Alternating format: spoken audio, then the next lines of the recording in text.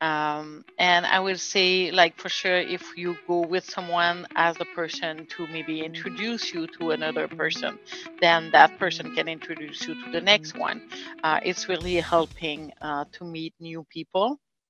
And I will say, on my beginning, like when I began on the industry, I was a people, like I was a people person, but more like with my people, with the person I already knew. So when I was going to different events, one big mistake I was doing, I was speaking to the person I knew. I was staying with my group, talking at the same like people at the table, and then I was coming back home and, oh yes, I had a nice evening, but nothing else. Like Yeah. I didn't have new contact. I didn't introduce myself.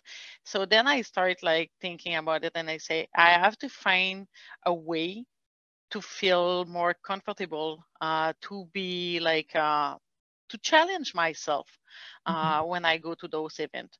So I began with small challenge. So I was going and I need to have like 3 new people on my LinkedIn. I need to have like 3 new contact, like business card or anything like around, but I need to introduce myself.